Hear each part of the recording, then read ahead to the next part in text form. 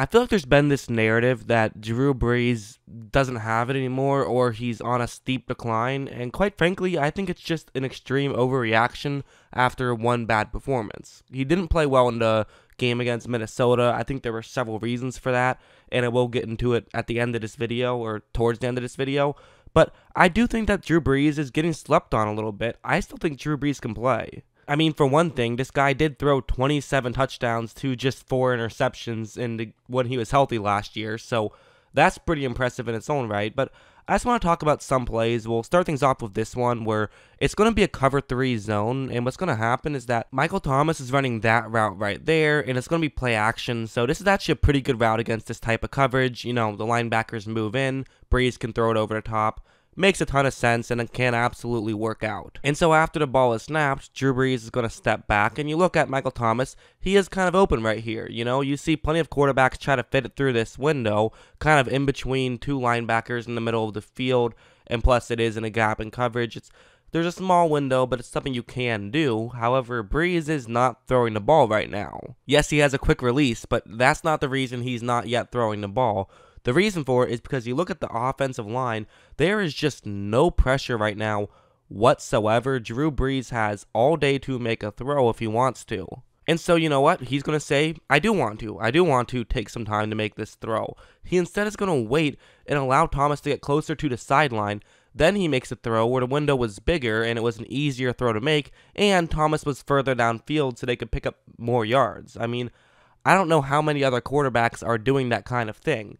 Yes, the offensive line did a great job of blocking for him. The line was great all year. But I think what was more impressive to me on that play was the fact that Brees noticed that his line had given him plenty of protection. He realized the situation and was able to make that type of throw. Not a lot of guys would do that. A lot of guys would make a throw earlier and make a throw through the smaller window just because that's what you naturally do. When you see a window, usually you try to just throw the ball right then.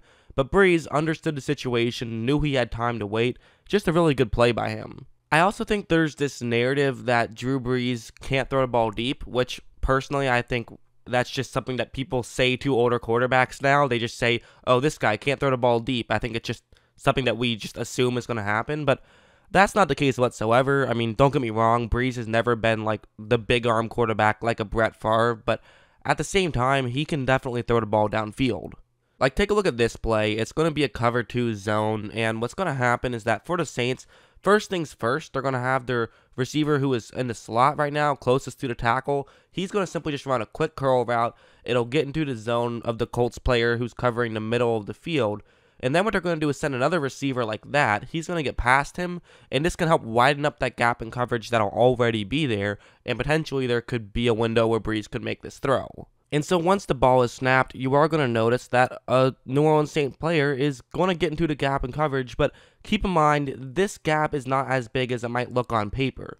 Yes, there is a window where Brees can make this throw, but it's not quite as big as it looks because there is a linebacker who's going to be in the way, so you have to throw it over the linebacker, but you can't throw it too high because there are safeties in the area. Not to mention, both safeties are going to see this play and try to run over and deliver a hit to the receiver. But Brees is going to make this throw absolutely perfectly. He gets it there in a hurry too, and they're able to not just get this completion, but get it to be a touchdown, which is definitely a very good play from Brees' perspective. And so that's just kind of what I mean. This guy can still throw it deep, and he's still a very smart player, which, as we all know in the quarterback position, that just means so much. I mean, this play is another example where what's going to happen is that there's actually a mix-up on this play right when it's starting. You see those 2 49ers players, and right now there's 2 guys who are covering that New Orleans Saints player. That's why they're talking to each other, because they both realize, hey, wait, we're both covering the same guy.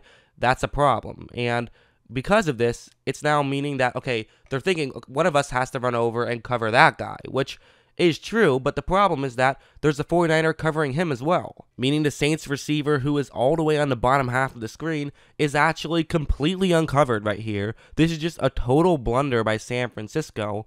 But what's interesting about this play is that there's a reason why such a small amount of it was played before I got into the graphics you see on the screen. And the reason for that is because the all-22 footage started almost instantly right before the ball was snapped. Usually it's like 5 to 6 seconds. This wasn't even a full second. And the reason for that was because Brees hurried up to the line and tried to get this ball snapped as quick as possible because he saw this. By the time San Francisco is just figuring out that something is off, Brees not only realizes something is off, he knows exactly what it is. He's able to throw the ball over to his receiver that was completely wide open, Ted Ginn Jr., and they're able to pick up a first down just like that, just because he saw your mistake. And now, granted, leaving a guy completely uncovered at the line is a pretty massive mistake.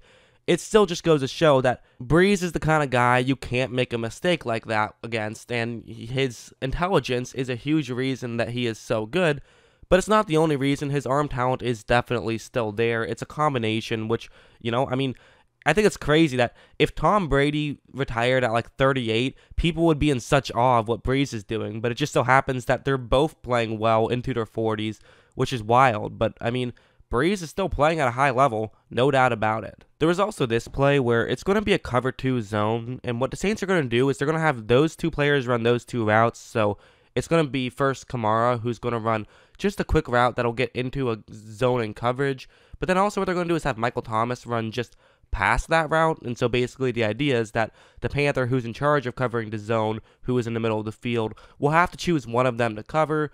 The other one could get open. Now, there is a way this could not work, and that would be if the Panther makes sure that he covers up Kamara, who is in the middle of the field, and then a safety runs down and makes sure that he covers up Thomas. That's the way it could get counteracted, and after the ball is snapped, the first part of that works out flawlessly. Kamara is getting taken up, and now over here, a safety is doing a pretty good job of trying to cover up Michael Thomas right here. There's not a huge window, there definitely isn't. Again, looks kind of like a big window, but keep in mind, Brees can't fire it right this second. He can get in throwing motion, but if he was throwing the ball right now, it would not be a good move because there's a Panther in the area. So he's going to have to time this one very well, and he's going to have to get it to Thomas in a hurry. But he does both of those things. Thomas makes the catch and hangs on to the football. Just a good play, again, by Thomas and honestly by the entire Saints players on that play. But also Brees made a very good throw. His arm talent is still there, and his football IQ is just as high as it ever was. So that's why I am still very high on Drew Brees. I think people are sleeping on him. He's not just one of the best of all time, but he's also still performing at a high level. I do have to say, however, there definitely is one small thing that has to be brought up, and it's the fact that he didn't play well in the playoff game. Really, the entire Saints offense didn't, but he was part of that team. He had a crucial fumble late in that game. If he plays better, they probably win that game and at least move on to play Green Bay, and who knows if they can win that game. Maybe they could have. However, honestly, I think a huge reason why they did get down by so much early on, or not by so much, but why they did get down early on, was actually the offensive line. The offensive line played great all season long, and then all of a sudden it did not play very well in the wild card game, and I think Brees was a little bit rattled by that. And this play was a great example. It's a red zone situation inside the 5 actually, and you have Ted Ginn Jr. who's going to get double teamed right here, but he's running a route over the middle, and what I really want you to take a look at is how good of a first step he's going to take here. Eric Kendricks, who is supposed to be covering him right away, goes down sort of towards the bottom half of the screen, and as you see, since Ginn is running so far up, that at this point, he's taken himself out of the play. Ginn did a great job on that first step, so now he's basically just in a one-on-one matchup.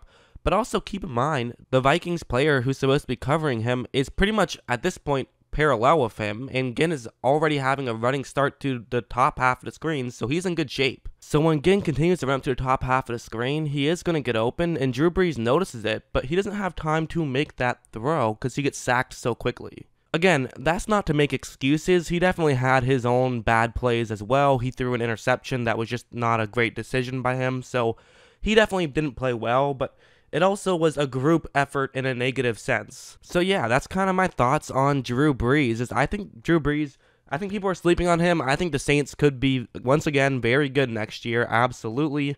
I don't know how many years he has left in him.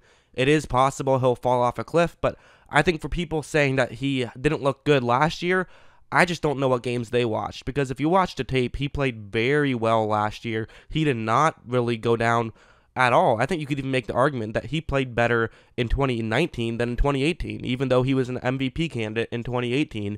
He was great after coming back from the injury in 2019, no doubt about it. So yeah, I definitely think that Drew Brees will be a force to be reckoned with next year. What do you guys think? Let me know in the comments below. And of course, as always, thanks for watching.